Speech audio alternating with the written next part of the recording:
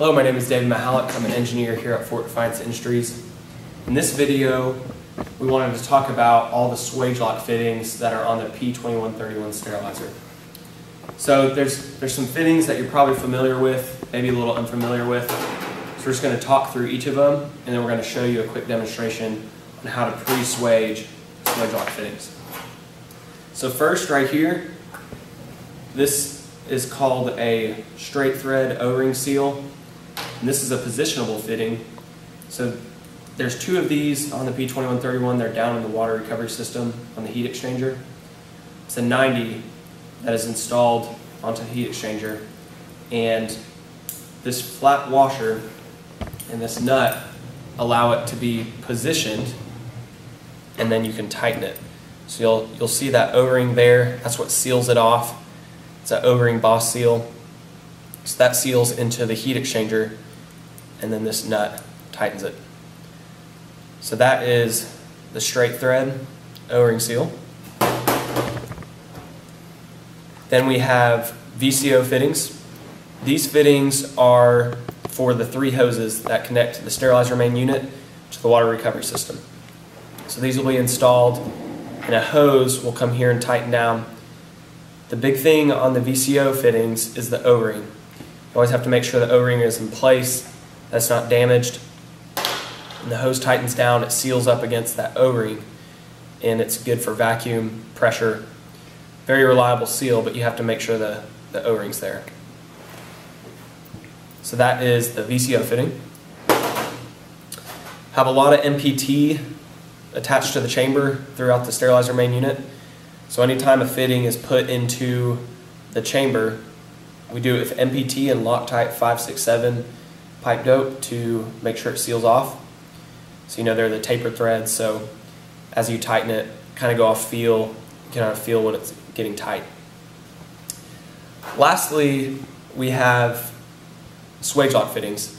And so for Swagelok fittings, there's a tube fitting, just think fitting for female, and then there's a tube adapter, which is the male part. So the tube adapter goes into the tube fitting, and it tightens down. There is this machine surface right here that seals on two ferrules that are on the tube adapter, and that's what seals it off. Very worthy fitting that seals up to high pressure. We only have 30 psi throughout the sterilizer main unit, so very good seal, and these are used throughout the whole unit. So what we're going to do is we're going to show you how to pre-swage. Most of the repair parts we send you will already have the Swagelok fittings installed, and we'll go ahead and pre-swage it.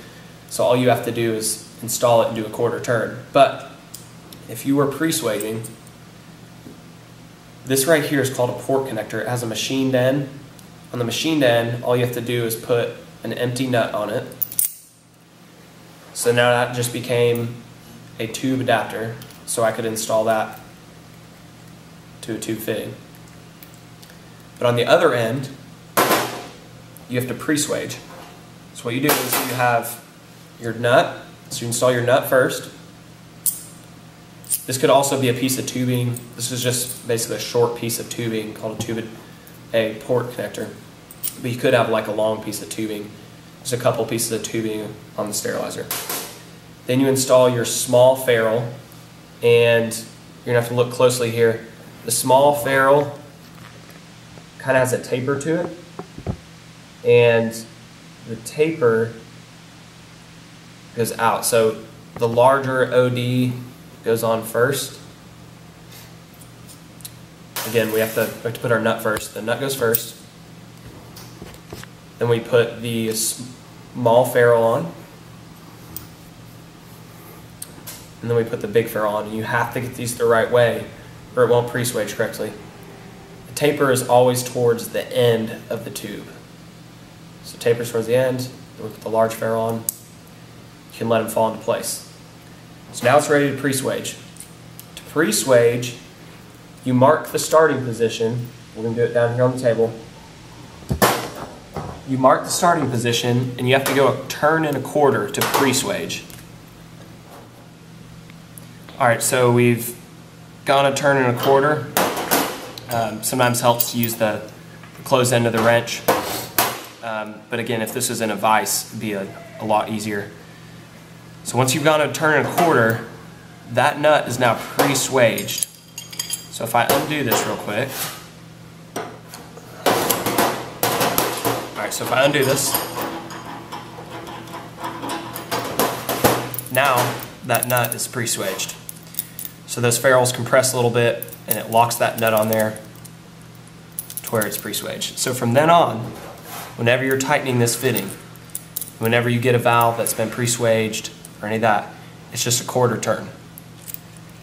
So now that those ferrules have been compressed, next time I install this, all I have to do is put my mark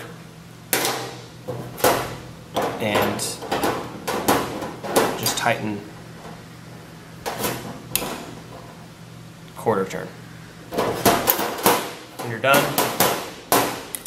it's always good to just communicate to everybody else that this has been tightened. You can put your torque mark to show that it has been tightened.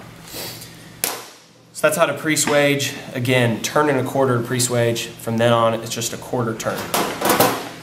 And I think that's it for Swagelok fittings. Thank you very much.